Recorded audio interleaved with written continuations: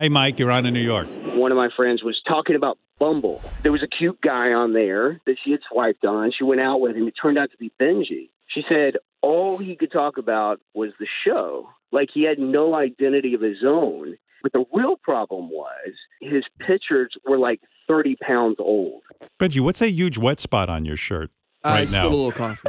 Guy walks in. When? Huh? Your shirt is all soaking wet. Like there's a big spot. My water I tried to broke. get the stain out. Oh, I thought you were sweating through your shirt. Oh, yeah. I'm sure I am, too, somewhere. All right, so this guy's claiming He's lactating. that you put out a picture of yourself 30 pounds lighter. Yeah, I do. And so when they see, well, listen, if the situation is reversed, if you go on a website and you arrange a date with a girl and you show up and she's 30 pounds heavier. I've had that. It's so irritating. Well, then why do you do that? This girl is so beautiful, and then I meet her, and it's like she's so beautiful, skinny, and it's just like, what? Yeah. So why do you do the same thing? You don't think I'll a tell you woman why. is, yeah, Guys, because you don't weigh this fat, you're going to get a girl that chooses you. That's one thing, but also a guy can work his way into a woman's life. No.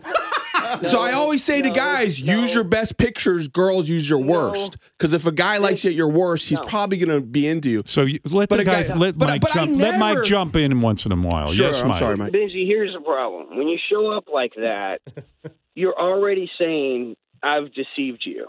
Right. And the that's first thing she's saying is, I was attracted to the guy in the picture. I was willing to give that guy a shot, and you lied to me. She's like, this guy, he grew 3 chins since I saw his picture. Benji's theory is, even fat, he can work his way I've tried, but I have written in my profile now. I write really a good profile, and it gets a lot of women. I say I work as a hula hooper. You get a lot of women. You don't keep any of them because you're deceitful, man. Well, you haven't gotten laid in a year. That's true. Yeah.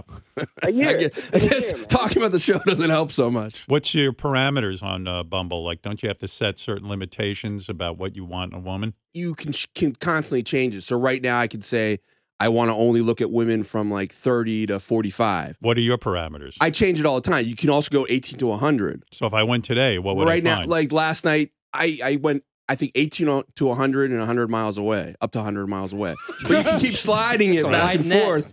You can keep doing it back and forth. Were you feeling particularly desperate yesterday? No, it's very fun. I'm looking at these parameters. Benji's now willing to go to Norway for a day.